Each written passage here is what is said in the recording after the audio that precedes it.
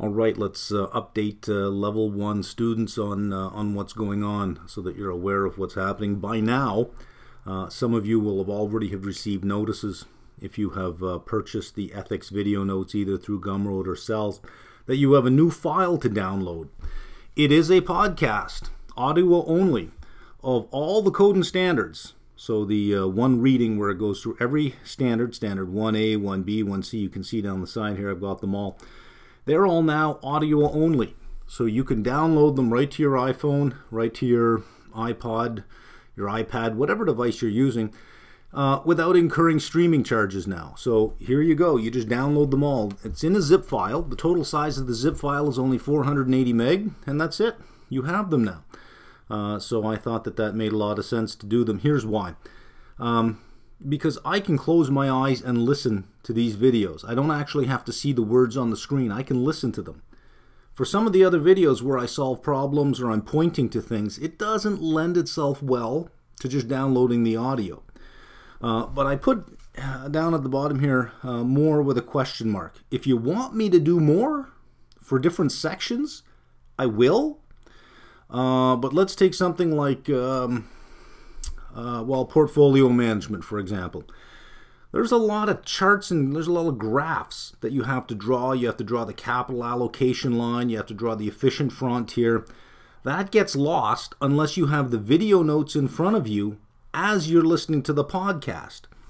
If you want me to do it, I will.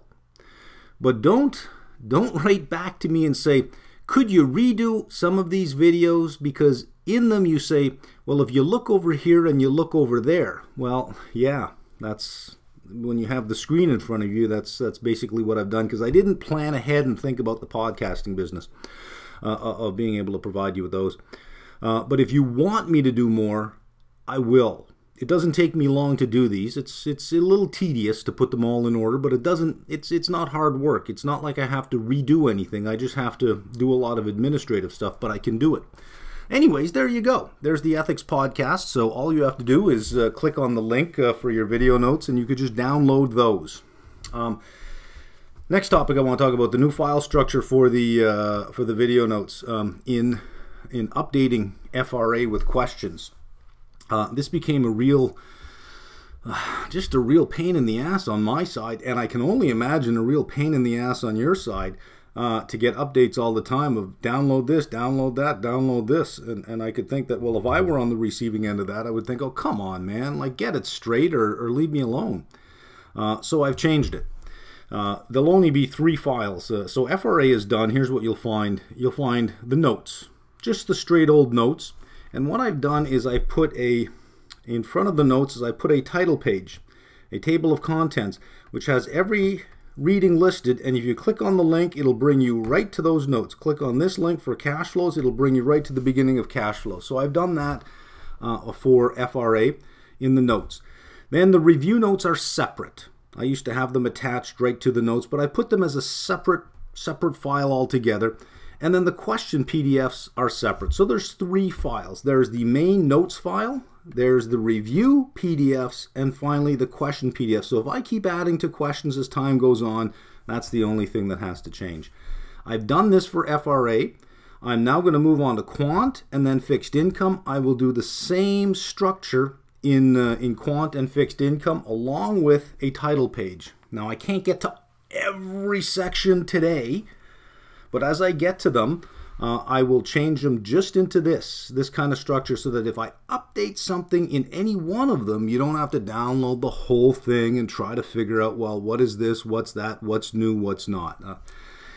So I think that's a lot easier. Number 3, I got number 2 here. Let's put a 3 in there. I'm moving on to quant. This week I'm working on the quant questions. That'll be 2 weeks before it's all completely done. But this Saturday coming up, which I think is the last Saturday in February, the first 4 readings of quant will be done. Somewhere around 150, 200 questions will be up on Saturday. The following Saturday, I'll simply update the question PDF, so you only have to deal with that. Then I'll move on to fixed income. 4, this is the big point. You got 15 weeks left. You got 15 weeks left. Take off 4 weeks for review. That's 11 weeks to go. Many of you have already had a good start. That's great, but I want to light a fire under you. There's only 11 weeks, so if you've been going a little slow, you got to pick up the pace.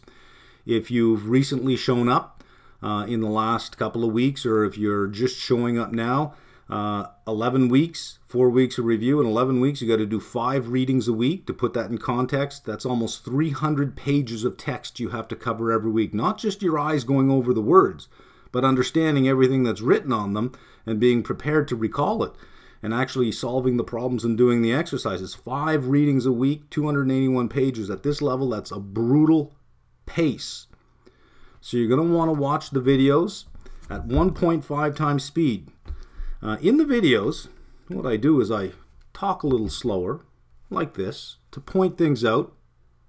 Sometimes I have those little pauses in there so that you can catch up to your thinking can catch up to where I am. You don't need to listen to it that way. I do it that way so that it appeals to everyone.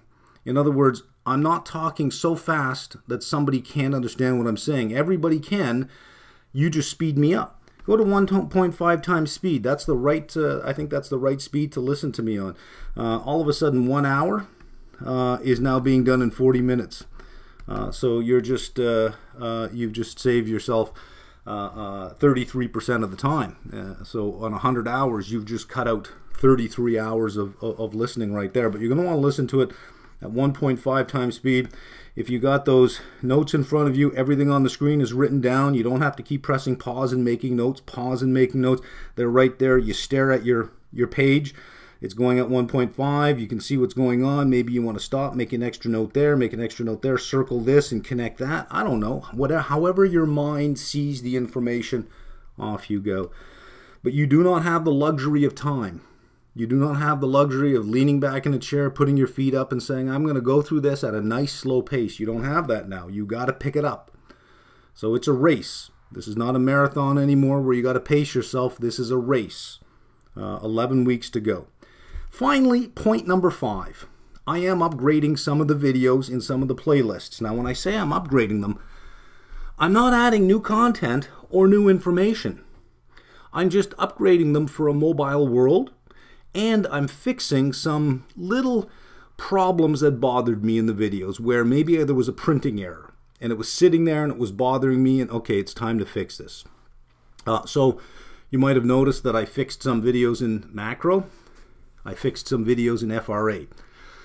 Nothing new. There's nothing new.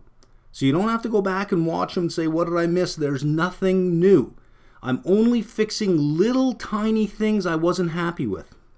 Maybe I was speaking about a ratio and I'm saying, so if you look at the numerator, and I actually meant to say the denominator, but, you know, brain fart, out came numerator, right? So I go back and I re-edit to say denominator. That's all I'm doing, okay?